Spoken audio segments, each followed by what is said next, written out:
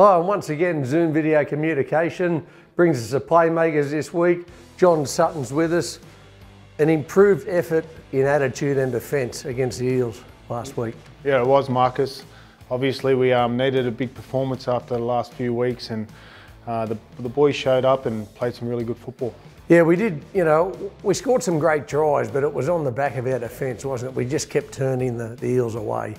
Yeah, well, it was a big focus for us in that week of training. You know, coming out, starting strong and having a good defensive mindset. And then, you know, once we did that, our attack shows and the boys knew what to do, and, you know, they played some really good football.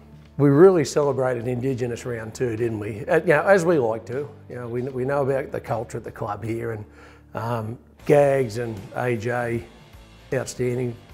A hat trick each. Yeah, it was awesome to see them both get a hat trick. Alongside with Cody and Latrell setting up the tries. The boys are on that left side. Expecting more of that black magic this week. Yeah, and it was good to see the start of the game, the dummy from Cookie, and get through and score under the post.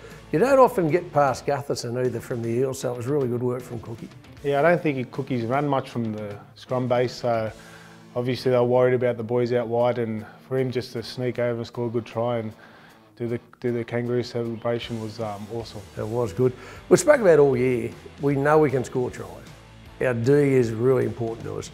And you know, if we want to continue in this vein of form, we've really got to keep our defence to that level, don't we? Yeah, definitely. Obviously our start's got to be strong, our defence has got to be on. I thought Cam coming back really held us in the middle there, and we just need more of that from our middles, and we'll be right.